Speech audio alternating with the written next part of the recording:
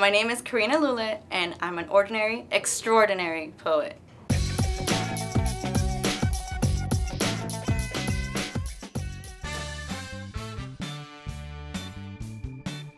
So I don't have one, surprisingly.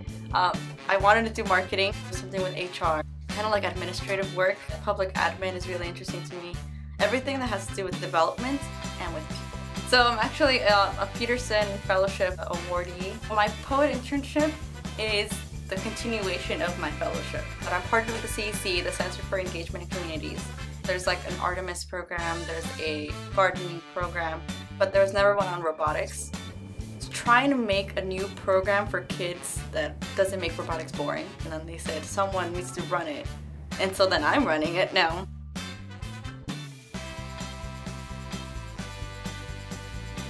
Well-behaved women seldom make history. Like, I need more 7-year-old girls to be interested in coding.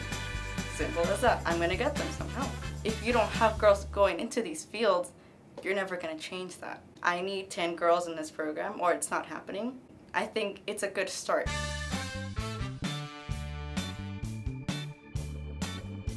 Michelle Ponce in her class, the INTD 299 class, just like a reinforcement that like we're gonna be fine after college. The poet internship really has helped me just believe in the skills that I have, so I've never felt like more confident about it.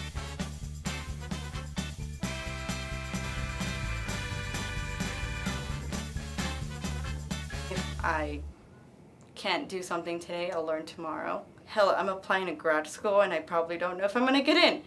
But if I do, cool. If I don't, I'm gonna, move past it, get ice cream, and it's gonna be okay.